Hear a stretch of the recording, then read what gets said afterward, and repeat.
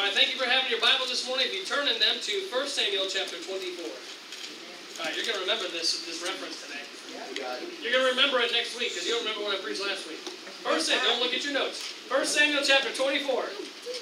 Let's stand for the reading of God's Word. We'll read a few verses here. We'll pray, and then we'll get started with the message. 1 Samuel chapter 24, verse 1, it says, "And it came to pass, when Saul was returned from following the Philistines, that it was told him, saying, Behold, David is in the wilderness of En-gedi. Then Saul took 3,000 chosen men out of all Israel, and went to seek David and his men upon the rocks of the wild goats. And he came to the sheepcotes by the way. There was a cave, and Saul went in to cover his feet, and David and his men remained in the sides of the cave.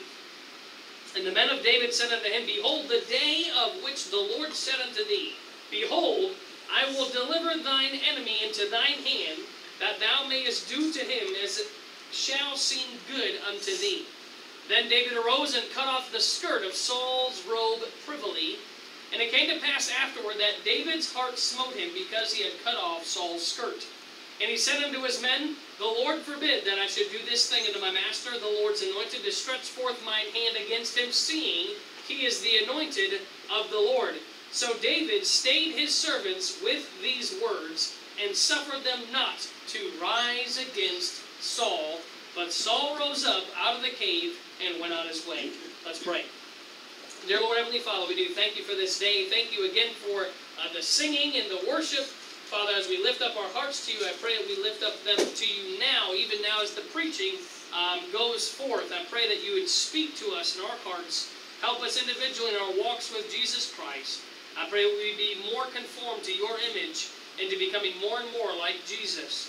I do pray if there's any in this room that is not saved, I pray today would be the day of their salvation. Father, I pray that your word would go forth and accomplish that which it is going to do as you see fit. I pray that you speak to us this morning. Let your Spirit move upon our hearts. In Jesus' name, amen. You may be seated. Thank you for standing. So if you haven't got the gist by now, Saul is hunting David. It is open tag and open season for David hunting. And so one day, Saul relieves himself and goes into the cave that David just so happens to be hiding in. En-gedi was a place where it was the spring of abundant waters, but in the cave that he would hide in, David would seek refuge there because it was a place that many people would pass by, but he goes up into the rocks of the wild goats. In Afghanistan, you have desert, kind of like Arizona. You have desert terrain, you have mountainous terrain, you have high desert, low desert, many things. 29 Palms was the same way where I was stationed. You had many ranges that were in the rocks. You don't want to go over the rocks. But the Afghanis were like wild goats, and they could run upon the top of the hills like ain't nobody's business. And it takes a lot of stamina, especially when you're wearing over 100 pounds of gear, trying to run across the rocks while getting shot at. And so David getting in these rocks, and Saul trying to go find him in the rocks, in the hold. And then just so happens, by God's providence, that Saul ends up in the same cave that David is hiding in. Amen. Then David's men somehow speak up and they whisper that God has delivered Saul into David's hands, as like he said, here is Saul, and he's putting him on a platter. He's right here. He's right here. It's like a deer who takes the lick of the salt rock or the bait pile, right? Or the fish that swims up and takes the lure. It's that easy. But notice that his servant's input in verse 4. Then the men of David said unto him, Behold the day which the Lord said unto thee, Behold, I will deliver thy, say it, enemy into thine hand. It's very dangerous to listen to the voice of one or many who don't fully know the situation. What do you mean? And they give you advice on what God would have you to do. Amen.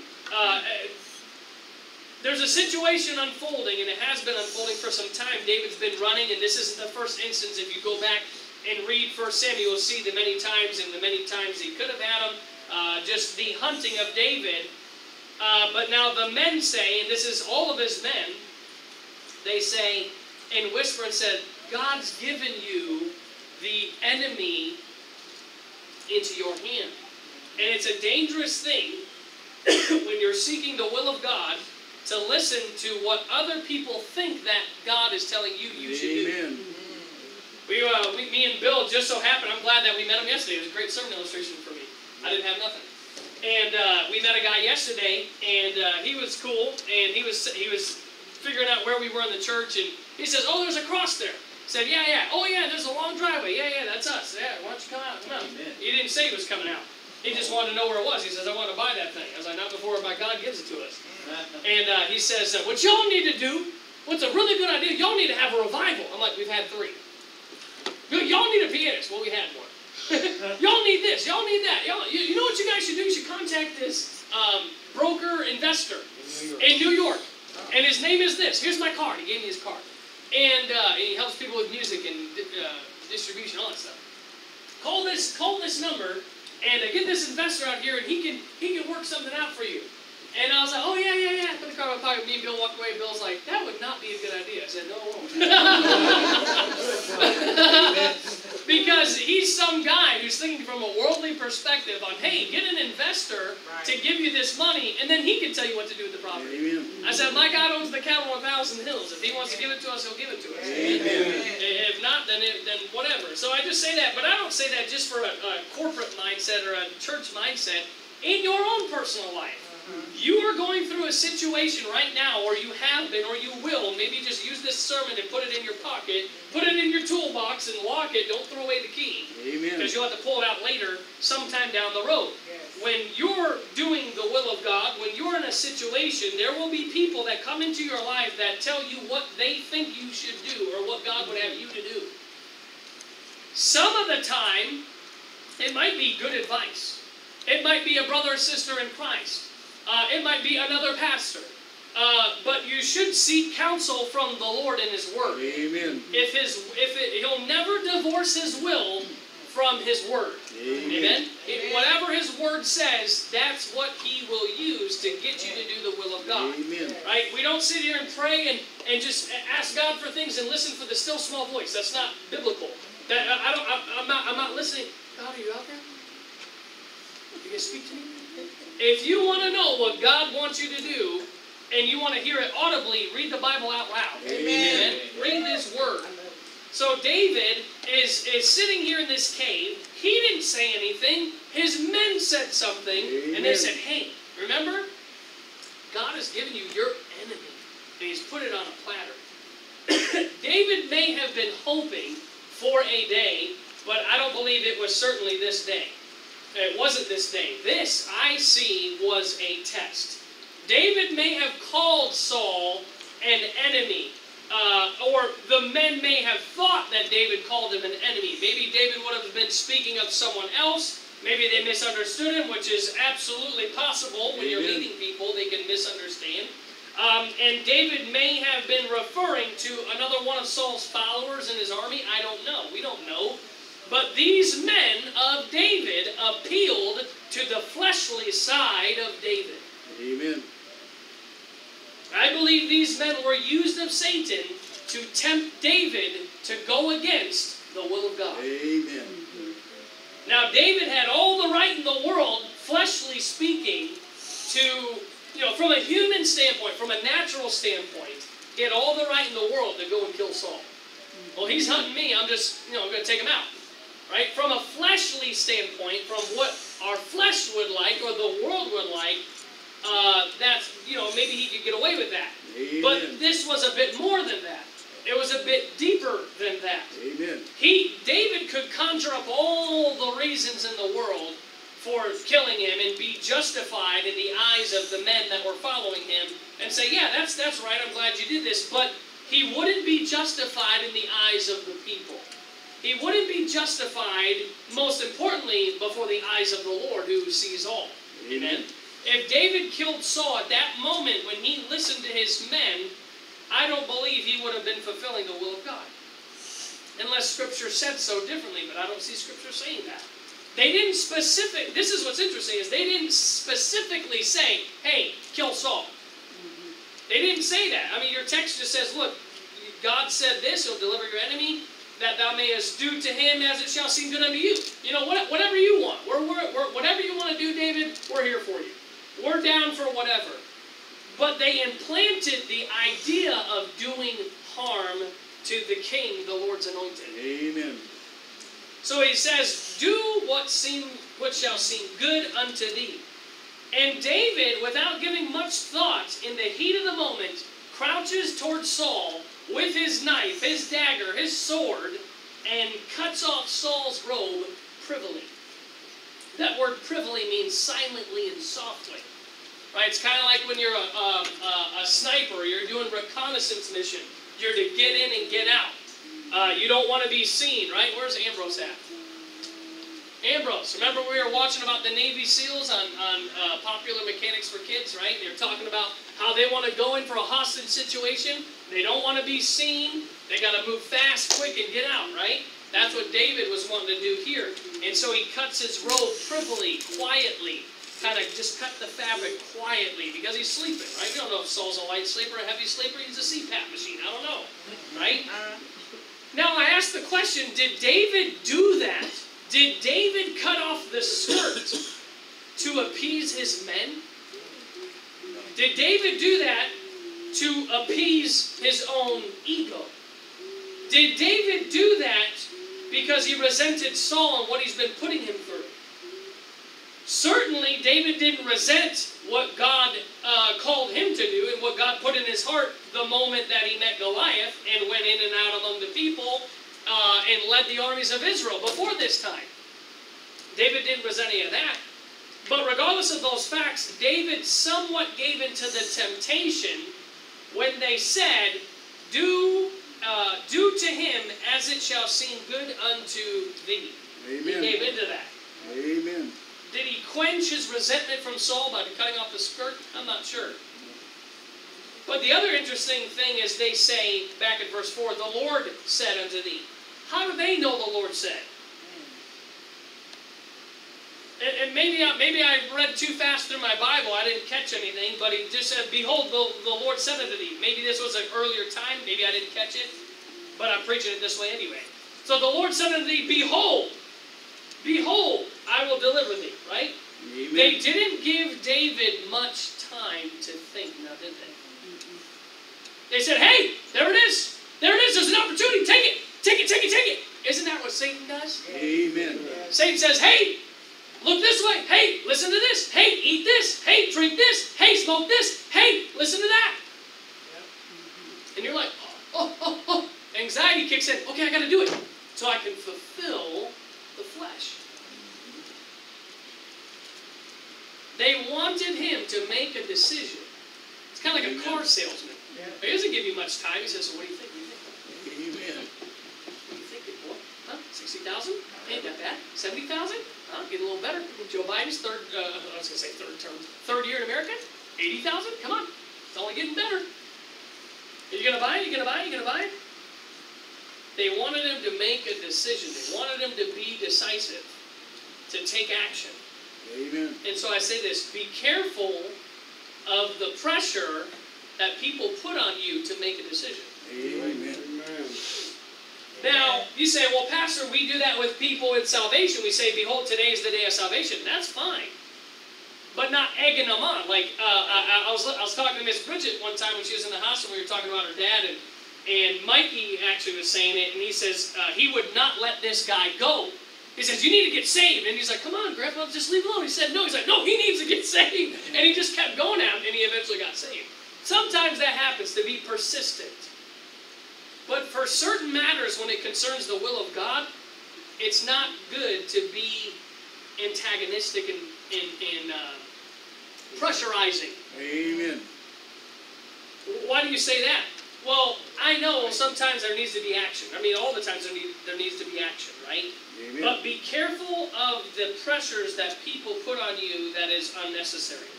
What do I mean? People have, and brothers and sisters in Christ have, limits in their faith.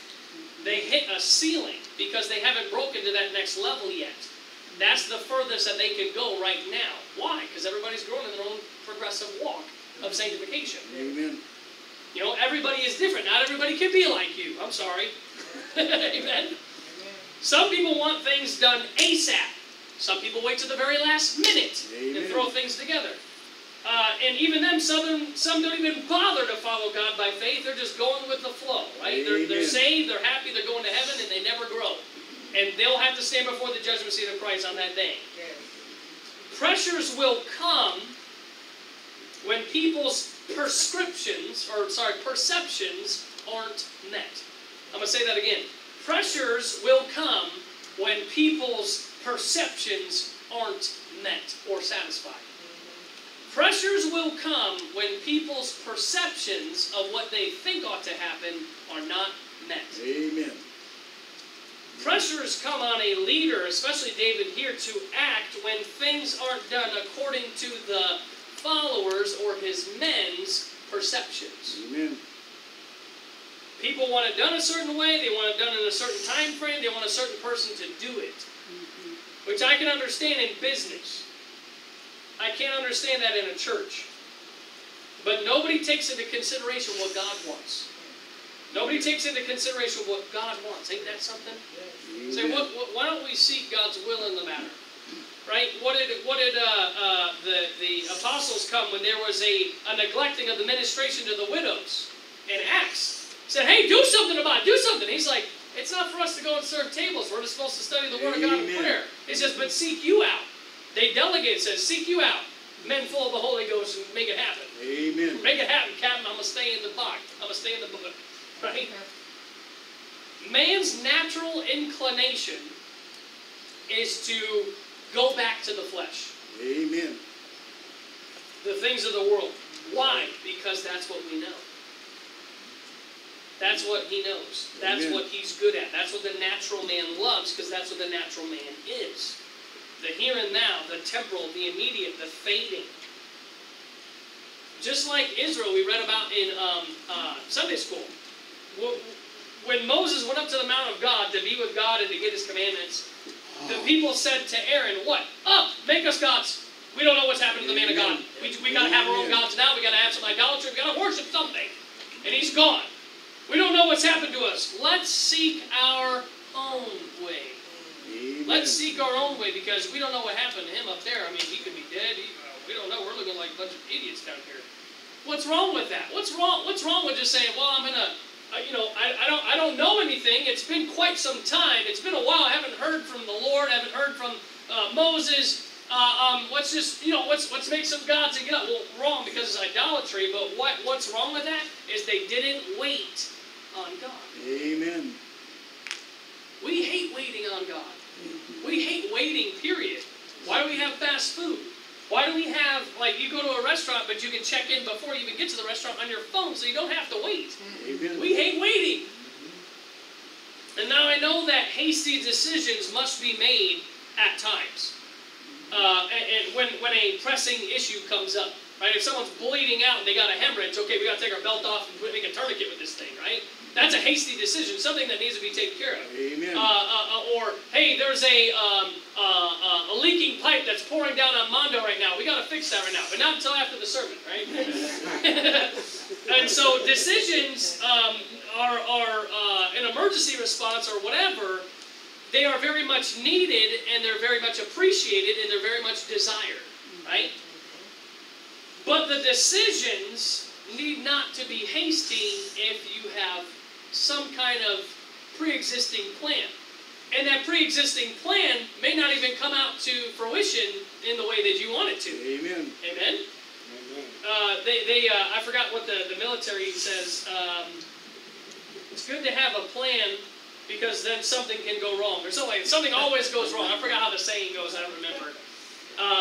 But if there's a situation that needs to be handled, we always go back to what saith the Lord. Amen. What does God's Word say first? Amen. And then we always go to James 1:5. If any of you lack wisdom, let him ask of God that giveth it to all men liberally and upbraideth not. Okay? Amen. And so we can have that, and it'll be given to him. This is why we must be filled with the Spirit. Amen. The filling of the Spirit isn't just to lead people to Christ isn't just to preach, isn't just to be a Sunday school teacher, isn't just to sing a special. It's to live every day of your life. Amen. To live the Christian life, because Amen. it is God in you. It is God which worketh in you to both to do and to will of His good pleasure. Amen? Amen. And so we have to have the filling of the Holy Spirit for everyday living. And being filled of the Spirit isn't just a once-a-week deal. Amen. It's a life that is lived through Christ who strengtheneth me. Amen. That is what it is. The goal is to glorify God by emulating Jesus Christ in every area of my life. That's right. Every area. I'm going to say that again. The goal is to glorify God by emulating Jesus Christ in every area of my life. Amen. And so back to verse 5 now. It says, and it came to pass afterward that David's heart smote him because he had cut off Saul's skirt. When he says, and it came to pass, we don't know if that was several minutes. We don't know if it was just after the incident. It had to be some time before Saul got in the cave, so we know it was pretty recent. But it says that David's heart smote him. What does that mean? You ever said something to your spouse? You ever said something to your kids? Maybe when you were a teenager, you said something to your mom or dad, or a brother and sisters in Christ, and then afterward, you think it was terrible what you just said. You said, I should have said that. Oh, I should have said that. Oh man, that was so bad. Should I apologize? Do they understand? I'm going to apologize anyway. That's what David was feeling when he had done that to Saul. He says, oh man, I shouldn't cut his skirt. The men were wanting him to probably kill him, right? David's men were like, dude, kill Saul. And so they were probably expecting him to do that. And then when he cut his skirt, what do you think the men thought? They're like, hey, what is this garbage? What is this trash? Cutting off Saul's skirt, he's feeling guilty. Because when you don't do the will of God, it brings guilt. Amen. When you sin, it brings guilt. Amen. It brings shame. It brings disfellowship with the Lord. Amen? Amen. Amen. That's what David is feeling after what he's done. He's cutting off that skirt. He felt guilty. Now I want you to notice in verse 6. And he said unto his men, the Lord forbid that I should do this thing unto my master. Amen. Wait. Did you notice the contrast between what the men said and what he said? The men said, what does he say? The Lord forbid that I should do this thing to my master, the Lord's anointed, to stretch forth my hand against him, seeing he is the anointed of the Lord. What did the men say? Behold, the Lord has said, I will deliver thine enemy. So David says, the Lord forbid, and they're saying, behold, the Lord said. Do we see that? There's a difference there. He says, God forbid. They say, well, God is allowed. Amen. God forbid, but here it is, right? And then David calls him master, the Lord's anointed, and the men of David say, well, he's an enemy. But David calls him master. David calls him the Lord's anointed. David's heart smote him because he knew what he had done in his heart was wrong. Amen. That's why David is a very upright man, and we read Psalm 7 on Wednesday, and we know that he's upright in heart, and he calls everybody out, and he says, God, if I am unjust in anything that I've done, if I've done some kind of sin or wrong, set up the court and try me and put me on trial. I will come forth as gold, pretty much. I'm going to come forth out of it because I have done everything in mine integrity. Amen. But David here has now regretted what he had done. He said, I should have never raised my hand against the Lord's anointed. Not that I was trying to kill him, but I don't even know why I did that. Well, probably because there was some pressure. Probably because there was some temptation. Amen. Even though David had been anointed, he'd been anointed, and he will be king, he cannot attack the Lord's anointed. Amen. God's chosen king, or the people's choice. And so what resulted when David said those words in verse 7? So David stayed his servants with these words, and suffered them not to rise against Saul. But Saul rose up out of the cave and went on his way. Amen. Why was David's words able to stay them? Why was he able to prevent them from doing harm to Saul? What was going to happen? His words calmed his men. And what was the result of that decision? Inaction. Inaction. These men were wanting action. His followers were wanting action. But Amen. David said, no, there will be no action. Amen. There is inaction. Which resulted in what? Saul waking up, walking his happy butt out of the cave. Saying, I'm fine. He doesn't even know what happened. He didn't look down at his skirt yet. I don't know where he cut it at. But he just walks out. Why? Because there was no action. It was an inaction.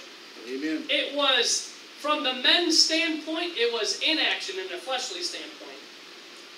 But it was an action because why? It was a decision not to act, which is an action in itself, pretty much. In other words, it was moving from the works of the flesh to trusting God. Amen. That is a hard thing for many people to grasp. Because we can't see it. We only see the effects of it after we trust in the Lord. Amen. It's not taking matters into your own hands. Well, I understand. We got to do what we can do and God will do the rest. I understand that. But when there's opportunity, it's not taking things into your own hands when there's opportunity to do so. But trusting God for His provision. Trusting God for His timing. Amen. Trusting God for His direction. I'm going to flip over to Psalm 7 real quick and I'll read this to you. You don't got to read it. And verse 4, I think I wrote it down. David is saying, he says, O Lord my God, if I have done this, if there be any iniquity in my hands, if I have rewarded evil unto him that was at peace with me, yea, I have delivered him that without cause is mine enemy. So he says that. It's nice that the Holy Spirit puts that in parentheses. It's kind of interesting to look at. It's kind of important. But David is telling God and asking him, look, if I've done anything wrong, the man that seeks my life, I'm trying to be at peace with him, and yet I have delivered him just now, right? He didn't kill him. I delivered him that without a cause, there is no cause in me for him to hate me, but he declares him my enemy. Amen. He says it himself, mine enemy. Now, when he said that, I don't know if the men heard him talking to God. I think he might have been in his own prayer closet praying to God and crying out to him and saying, God, you got to do something. Amen. God, you got to help me out. God, I can't handle the weight of this. Give me grace. Give me more grace and sustain me. And so his servants, David's men, knew David as what? Well, he would go in and out among the people and go in and out to go fight the Philistines. He was a man of war. He was a battle-hardened young man. Amen. He did not play around. He was a man's man. A man who got the job done. Now, after this event, that David didn't do that, what would his men think of him now? He's a warrior. Why is he not cutting Saul's head off? You know, why is he just going ham on this guy? Right? Do they see a different side of David that they've never seen before? Do they see something that is uncharacteristic of his character? Is there something uncharacteristic in what he's doing? Why is he doing it this way? I can't understand him. You ever have anybody like that? I just don't get that person. I mean, I've known him for so long, but I just don't get them. I don't get David. I don't know how long they've been hanging out with him. You know, they're thinking, David having mercy, David not killing his enemies, what's the deal? But he was able to stay them with their words. Because I believe you have power with God. Amen. And so he says in verse 8, David also arose afterwards, so Saul already leaves the cave, and went out of the cave and ran away. No, he says he cried after Saul. What in the world? You're giving away your position. Why would you give away your position and pop smoke? Saying, my Lord the King. And when Saul looked behind him, I don't know how far David was. I'm sure he waited a little ways. Maybe not a click, Bruce, but a little closer. David stooped with his face to the earth and bowed himself. That is totally different than what his men have been seeing. So why is he now bowing himself to the ground? Well, he just stated with the words and said, that's the Lord's anointed.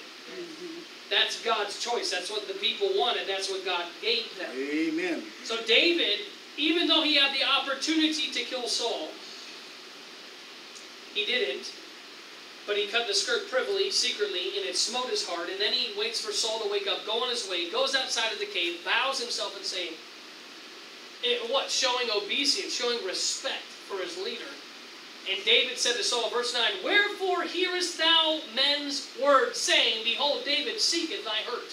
Why? What was happening? Well, if you were here Wednesday night, you would know. Because men would tell Saul lies so that they could get rewarded by Saul and for those things that he somehow believed. And David asked him, he says, why are you believing what they're saying? Why are you believing that they're saying, David seeketh thy hurt? He's speaking in the third person. He said, why are you believing those things? Right? Why are you saying that? Now, continuing on, verse 10. Behold, this day thine eyes have seen how that the Lord hath delivered thee today into mine hand in the cave, and some bade me kill thee, but mine eyes spared thee, and I said, I will not put forth mine hand against my Lord, for he is the Lord's anointed. Amen. Now here we get a comparison of the leadership style of David and of Saul. It's pretty interesting. Saul is hearing things and believing them. Saul is hearing things not really knowing for sure if they're true or not, but he's believing them even if they're false claims. While David is hearing things from him and his men, and he's there, but he's staying true to what he knows is right. Amen. That's how you know David is a man after God's own heart. And Saul pulls the sympathy card many a times. He says, basically to his army, why are you all against me, pretty much? You know, why are you guys against me? A mom can do that. A single dad can do that. Why are you against me, kids? Kids are like, dude, we're just being kids. Well, you're always against me. Like, calm down. Nobody's against you. Just, that's where the anxiety goes. Because it goes to all these things that you want to think about over here. And the anxiety, you need to shake your finger, because that's probably what you're doing in your brain, racking it. But how about we go back to the facts? Like, no one's after you. Saul doesn't know that. He's listening to the lies of anxiety. Interesting. Like that hand movement. Amen. I practiced that. He says, Saul says, doesn't anyone have compassion on me? Do you guys realize that, nobody's telling me that my son Jonathan and David have a league, have a pact together, and he's going to be king. Amen. Do we see the difference between Saul and David? And just their leadership styles. David points to the Lord in his righteousness. Saul points to himself in his feelings. Amen. He says, why is everybody against me? They don't love me. I'm just trying to serve the Lord. See how, like, when you look inward, it's never good. Amen. It's never good to do that. So instead of killing Saul, he's asking Saul, look, I spared you. I've seen you. I cannot bring myself to do it. There is no way, because you're the Lord's anointed. Amen. And he says in verse 11, moreover, my father, see the skirt of thy robe in my hand. And I killed thee not. I cut off the skirt of thy robe and killed thee not. Know thou and see that there is neither evil nor transgression in mine hand, that I have not sinned against thee, yet thou huntest my soul to take it. Amen. Instead of killing Saul, he waits for Saul to go out of the cave. He bows himself. He yells after Saul when he's a good way off. And David holds the robe of King Saul in his hand. And which is proof, or should be proof, to Saul's thick skull. That rhymed. Put that in the song. Saul's thick skull with a ball. Right? It should prove to Saul that David has no intention to hurt him. Amen. It should prove to Saul that, hey, I have no intention to bring you harm. Amen. And that ripped robe should also remind Saul of when Saul ripped the robe off of the prophet Samuel. And when Saul ripped the robe off of the prophet Samuel, what did Samuel prophesy to him? He says, as that rent, he said, the kingdom will be rent from you. So that should have been an indication for Saul that his time was coming to an end. Amen. Right. That should be a time, an indication for Saul to see and say, my time's coming. Amen. My time's coming. But David chose to do what? He didn't have to. He didn't have to do what he did here. But he chose to wait on the Lord. Amen. David chose to endure through the trial. He chose to trust God while he was being hunted. He says in verse 12, the Lord judged between me and thee. Remember that in our Genesis series? Who said that in our Genesis series? Anybody remember? The Lord judged between me. He set a watch between me and thee. Who was it? Here, have my handmaiden. Oh no, now you sinned with her. How dare you do that? The Lord set a watch between me. The Lord judged between me and thee. It was Sarah. Right? And remember what that implies. I'm not going to go into all that. But basically, the Lord watched you and the Lord watched my back and your back. And he says, the Lord judged between me and thee. He didn't say, now I'm going to have my men judge between us. I'm going to set up a nice little court system and see how justified I am. He says, no. He committed all his trust into the hands of him that justifieth. Amen. He's the justifier. He's the true one. He's the righteous one. He is the just judge. Amen. He said, then the Lord avenge me of thee, but mine hand shall not be upon thee. This is proof. This cloth, this robe in my hand is proof enough, Saul, that I will not hurt you. Amen. The Lord will fight my battles. Amen. He says, as he saith in the proverb of the ancients, wickedness proceedeth from the wicked, but mine hand shall not be upon thee. I don't have the scripture reference for that. Maybe you have that in your Bible. I didn't write it down. After whom is the king of Israel come out? He asked him, he says, why are you out here? After whom dost thou pursue? After a dead dog? After a flea? What is a dead dog? It's unuseful. Amen. What is a flea? It's insignificant. Amen. David is saying, I am an unuseful, insignificant thing. Why are you bugging me? Why are you hunting me? I have nothing against you. You ever have some people in your life, they're just against you? You ever have an adversary that's just, God probably put them in there so that you could not avenge yourself, but commit your hands to him that judges righteously. Thank you. Amen. Say, I need to trust God. It is an act of faith. It is something that I cannot do in and of myself. I mean, I have the ability to just smash their head, but I'm not going to do it because I'd rather choose to wait on the Lord. Amen.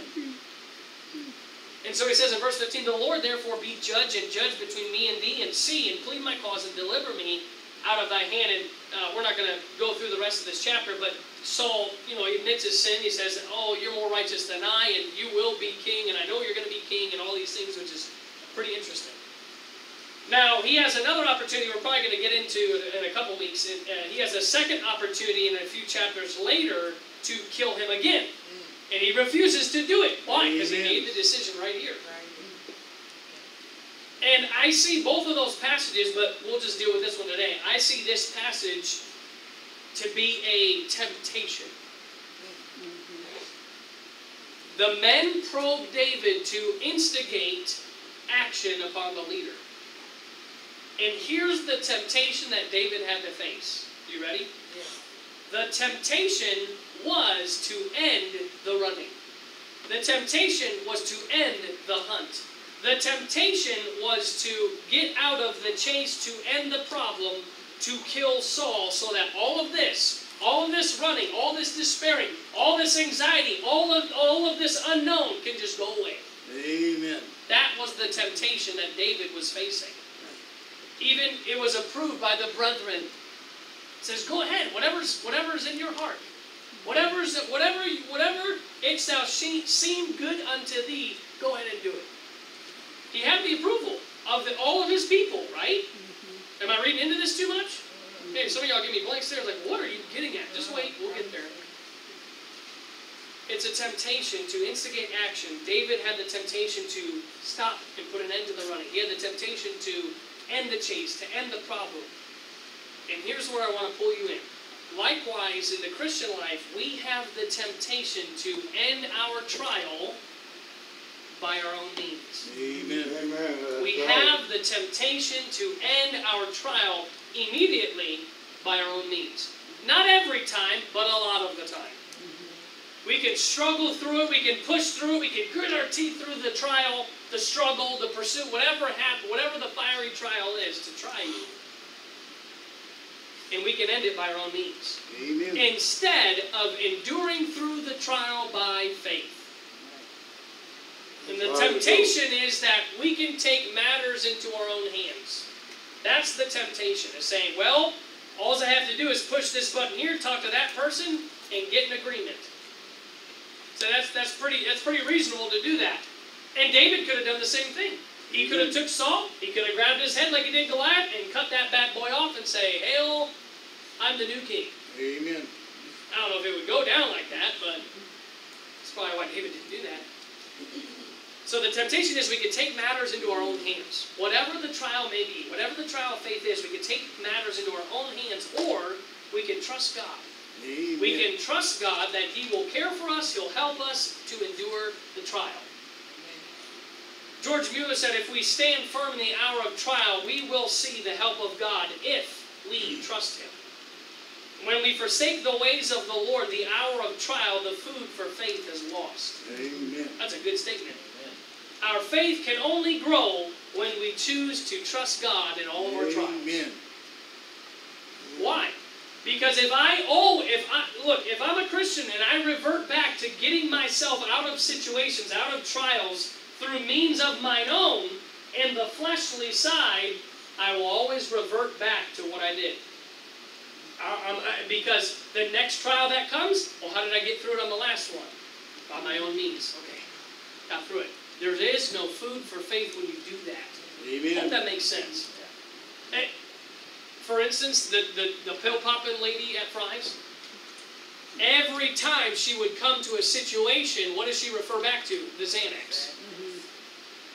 Well, I don't need it, I'm not addicted.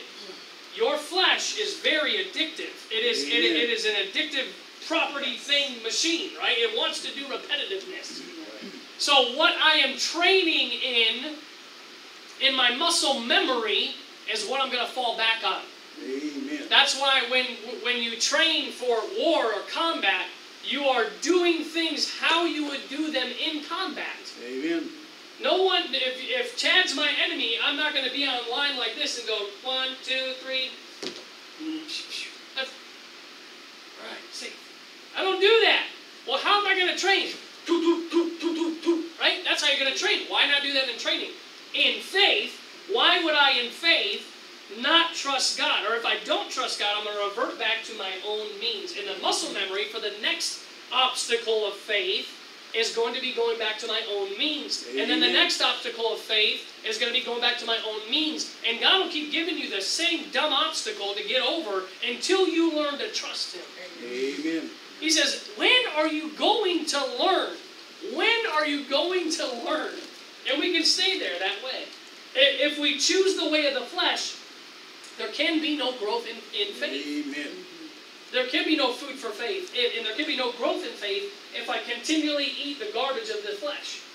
I have to eat the good fruit of the Word of God. Amen. I have to eat what He wants me to eat.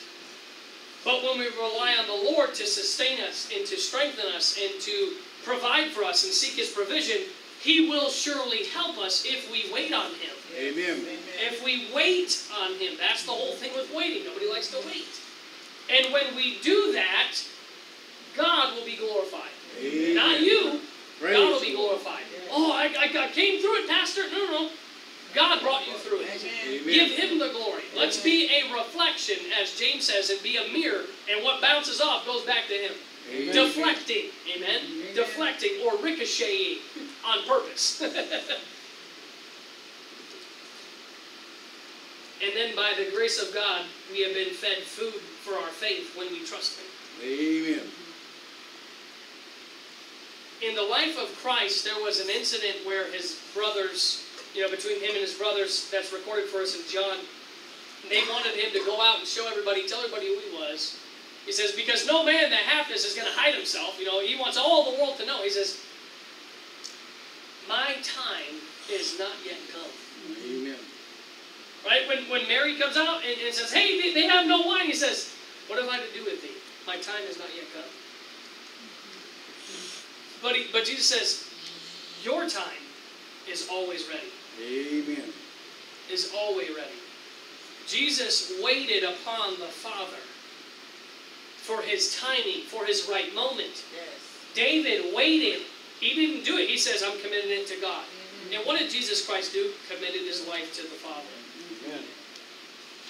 And that time did come where Jesus would give his life, right? Jesus answered them in saying, the hour has come that the Son of Man should be glorified. Verily, verily, I say unto you, except a corn of wheat fall into the ground and die, and abideth alone. But if it die, it bringeth forth much fruit. And then he goes into the discipleship.